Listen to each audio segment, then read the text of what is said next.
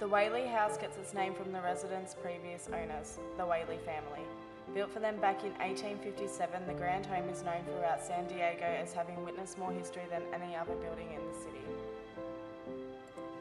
Long considered a mansion during its time, the Whaley House has functioned as a multitude of services from a general store to a theatre, but the time between such ventures was fraught with heartache and chaos. The head of the Whaley family, Thomas Whaley, designed the home himself, with construction beginning in 1856, completed in the following year. The Whaley House was the very first of its kind in the city of San Diego. Thomas was quoted as saying, "My new house, when completed, will be the most handsome, most comfortable and convenient place in town or within 150 miles of here." If only he could have been wrong. While it's true that his home was indeed handsome, the horrors that followed were anything but. Shortly after the birth of the Whaley's son, Thomas Jr., they were met with tragedy. The poor child had contracted scarlet fever and died just 18 months after his birth.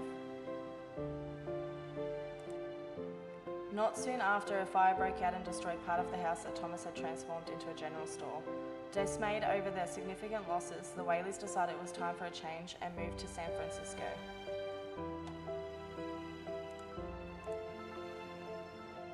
Over the course of the next 10 years, Thomas invested in a stock that proved to be financially beneficial. With his affairs in order, he and the family moved back to San Diego to attempt to repair what had been ruined by the house those many years prior.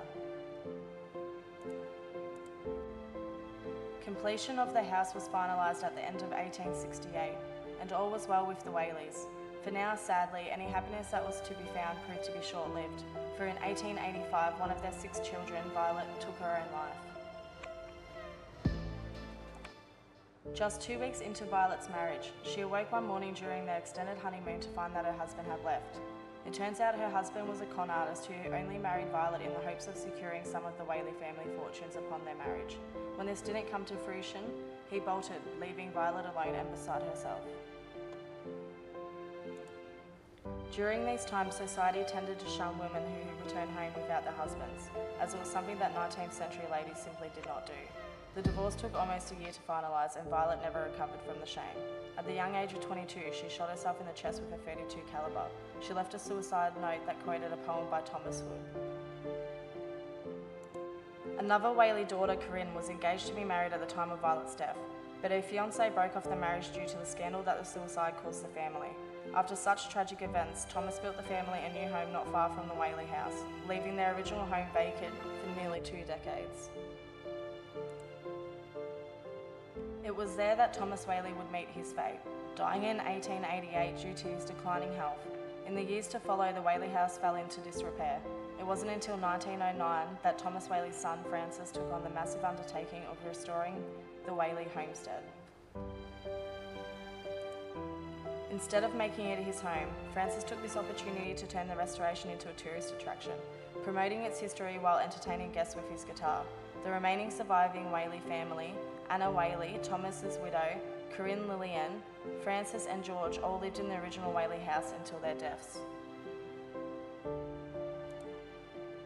The Whaley house is perhaps the most famous of all haunted locations in San Diego, with its stories told in magazines, movies and television shows. Even before all the tragedy that befell them, the Whaleys told the local newspaper that they were experiencing a poltergeist that they believed was the ghost of James Yankee Jim Robinson, who was hanged on the property for stealing a boat years before the infamous home was built. Not helping matters is the fact that the Whaley house was built upon an old cemetery. The Whaleys long maintained that they heard footsteps in the house, with passerby corroborating the Whaleys' claims by reporting apparitions in the home's windows from the streets. During the house's later periods of restoration, workers and visitors claimed to hear strange, unexplained sounds, sights and even smells. Most felt a powerful presence whenever inside the residence. This is believed by many to be the lingering ghost of Jim Robinson mentioned earlier. He would torment the living by leaving footprints, stomping on the floor and making chilling noises throughout the boat.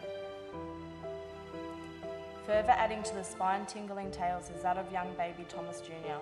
He is said to cry down the Whaley's house's halls, giggle in the distance, and if listening closely, you can even hear the tiny patter of infant footsteps. A young woman has been reported on numerous occasions to inhabit the second floor of the house. This ghost is widely believed to be that of young Violet Whaley, still saddened over a broken sham of a marriage. Her longing to linger on the second floor is attributed to the fact that she often locked herself away in her room after her marriage fell apart. Cold spots are frequent throughout the mansion, believed to be violence doing as well. The stairwells within the residence have been mentioned by many to be the wandering area for Thomas, Anna and other poltergeists. Thomas is often seen sporting his trademark top hat and coat while looking down from the top of the stairs. It's interesting to add that many people have detected the scent of French perfume permeating the house, a favourite of Anna's that she often wore. Serving to cement the house's hauntings are several sightings of physical objects being manipulated on their own, such as a music room's chandelier, which will swing back and forth at will when no wind is present. Lights will turn off and on without explanation too, and there is frequently the presence of an odd mist that seems to linger. Today the residence serves as a museum that is open to the public. There people can get a first-hand look at the house that was meant to be the Whaleys' forever home. Instead it turned out to be forever haunted by the Whaleys.